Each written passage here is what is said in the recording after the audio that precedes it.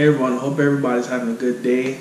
We have a lot to cover, and before I even do or even say anything, I just wanted to say thank you for everyone for subscribing, for the helpful comments, suggestions, and all that other good stuff. It really helps out, especially when working on these cars and such.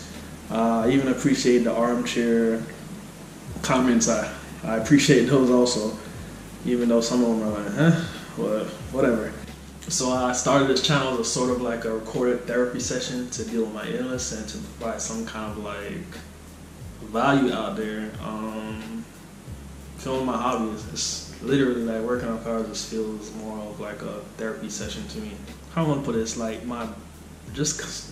the premise, like an inspiration to others, that you put your mind to something, you go ahead and get it accomplished, get it done. I'm not a mechanic by trade or anything. Actually my field is not even anything to do with cars. It's computers. Yeah, computers, software, stuff like that. I just hated being so vaseline by the dealerships, and the majority of the time they're blatant incompetence. But I digress, that's another story.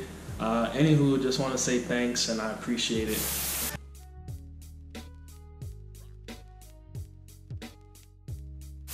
So getting into things, a few weeks ago my starter went, and while it was down, I went ahead and did some updates and inspected the car. So the main thing that I wanted to do was check that the turbo was good still, like no shaft fade, any oil leaks, any busted lines or anything like that. I also noticed the signs of a failed injector, which was cylinder 5, or was it 6? I think it was 5. So I went ahead and swapped the entire bank out and changed the oil, since when the injectors fail, it would degrade your oil, which in turn can lead to a blown motor. And I don't want to deal with a blown motor again right now. I also took the turbo off and inspected it, and it was still in good condition. No shaft play or signs of leaking oil. All the components of On3 kit has been working flawlessly. I would definitely purchase again for my next 335, even though you can also just get the hot side kit of it, or get your own manifolds from somewhere else and source all the pieces separately and still come out below like 3K or so. So it's different ways to getting into single turbo, and the main reason I went to single turbo was because of maintenance reasons. And since I'm doing all the maintenance, if I'm paying somebody to do the maintenance for my car, then sure, I'd be like, yo, just get the twins and get low end torque, high end power, all that stuff all in one. But I'm like, nah. If anything breaks or anything, I can go ahead and swap it out real easy and quick, and I don't have to worry about any two lines for the coolant lines to the turbo, and even to drop the turbo is just a pain in the butt.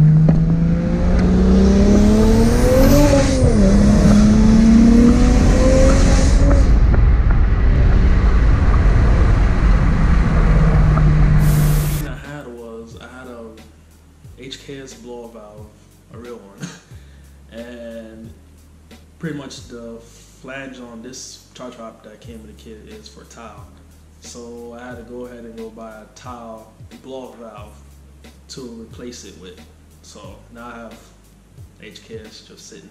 I also went ahead and tapped intake manifold, since it's one of the requirements for running a tial blower valve. So tapped it pretty much to run a larger vacuum line. So it wasn't that hard, especially since the intake manifold was off. So I was like, you know what, why not? I also had a 4-bar map sensor. I upgraded that also. I went ahead and put it in, since I was like, okay, everything's been running good. I'm gonna go ahead and add this in, and I could pretty much be ready to up the boost if I wanted to. I also had to upgrade the map to account for that. So MHD is pretty much a checkbox. So that was a lot easier compared to going ahead and pretty much just a few values inside of the tables, but why not? It's a runtime check value, so that worked out pretty good. Turbo here, obviously. The housing is tapped for vacuum. I mistakenly took 2 holes. I had it too much over on this side, so I had to go ahead and just find something to plug it. So have it running here, over here to the max solenoid, and turbo cover, and what was this? DEI lava heat wrap. So the manifolds are wrapped, plus the downpipe all the way down. The only heat management I really have is on the oil return line. Off the turbo. There's a heat sleeve on there, and also let me see, just pretty much some heat tape right here along these. So, and I have it along the window washer. I wrapped that also.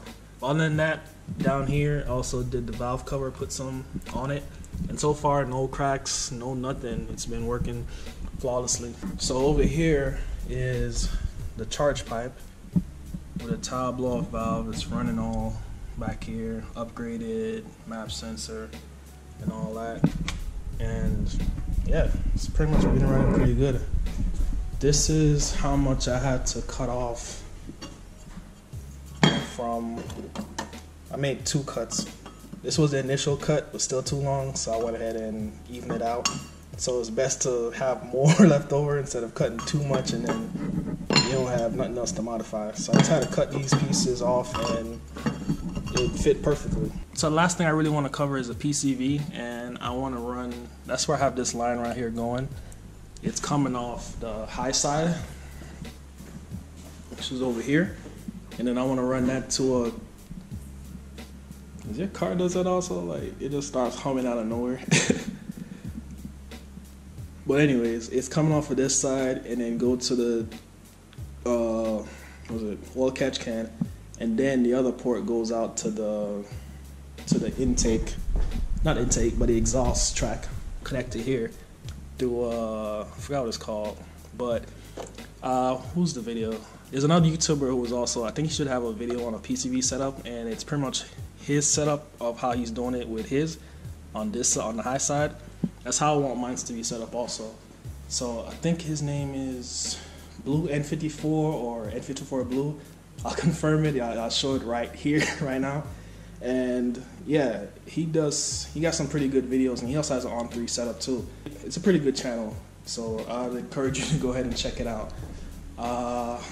Yeah, so really the PCV setup I want to do, and I finally got the motor on a stand, and yeah, I want to tear into it and see what the initial cause of the problem was.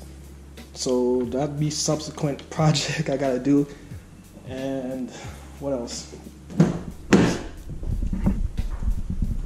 Right now, I want to switch out the whole headliner, get these seats out, and pretty much I want to do up the interior. Like, see, I have the black vinyl over here, so I didn't wrap here yet, but I'm pretty much going to redo everything. I'm going to gut out in here, and I don't know what I'm going to do with the color. I might try to change the carpet color to black or leave it. I don't know. I just been playing around with all this stuff. I have some extra parts over there to play with, but yeah, last thing, PCV setup and interior and breaking that motor apart. Also, I forgot, one other thing I want to do is finish, pretty much I'm trying to learn right now, reading up how the best way of addressing, I want to get this wider, but as I stated before, I want a whole metal, like a metal setup. I don't want to, what's it called? I don't want over fenders. So if I'm going to cut this, I want to make sure to get this thing wide enough, like it'll be like, it's pretty much almost like if it came from the factory. So that's what I want to do with it, body-wise on this end. Same thing here.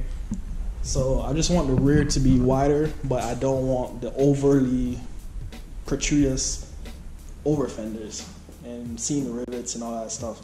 Pretty much what I could also do is get the over fenders and have it molded in, but at the end of the day, I want it to be all metal. Anywho, thanks for watching. Like, comment, subscribe, and pretty much I'm going to try to get all my parts together and get started on these projects. And I'll see y'all in the next video. Out.